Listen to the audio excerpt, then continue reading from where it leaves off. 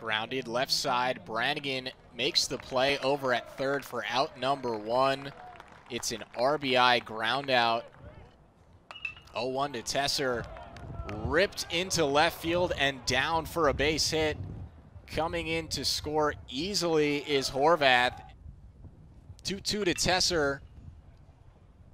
Blasted out towards left. Going back is Cole, but that ball is out of here. A 2-run shot for Dallas Tesser closes the Notre Dame lead to 8. Had an 11-game hit streak to end the season. That 0-1 pitch grounded up the middle. Nice diving stop by Miller, but it gets away from him into the outfield. Caleb Roberts is going to come around to score. Notre Dame's got to find a way to stop this comeback from North Carolina. Tesser lifts one in the air out towards right. Coetzee battling the sun, and it's going to drop down. Another run's going to come in to score for North Carolina. It's Mac Horvath and on this year and made a real impact as Zarate drills one to deep right.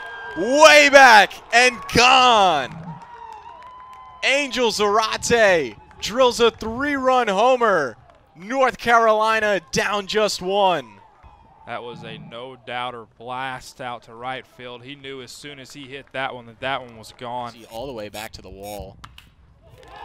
And drills one to deep right.